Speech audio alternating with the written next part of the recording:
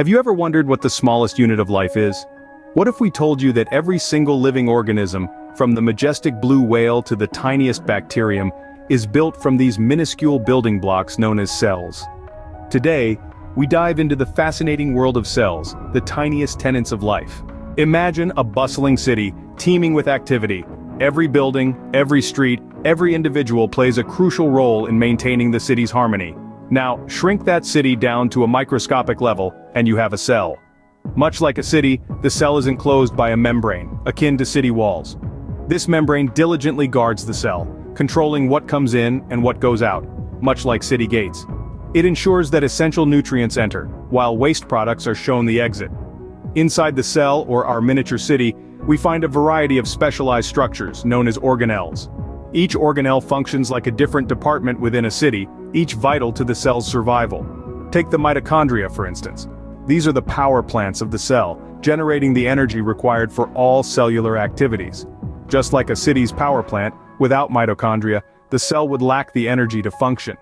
The nucleus is like the city hall, where the cell's genetic information is stored and decisions are made. It's the control center, directing all cell activities, much like a mayor directing a city's operations. But why are cells so important? Well, without cells, life as we know it simply wouldn't exist. Cells are the fundamental unit of life, the smallest living things that can carry out all the functions of life. Cells provide structure for the body, take in nutrients from food, convert those nutrients into energy, and carry out specialized functions. Cells also have the amazing ability to replicate, creating copies of themselves to replace old or damaged cells. This process is critical for growth and repair in organisms. So, the next time you look at a living organism, remember that beneath the surface lies a bustling metropolis of cells, each performing its unique function to maintain the harmony of life.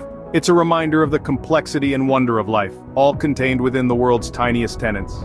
In the grand scheme of life, cells may be small, but their impact is anything but.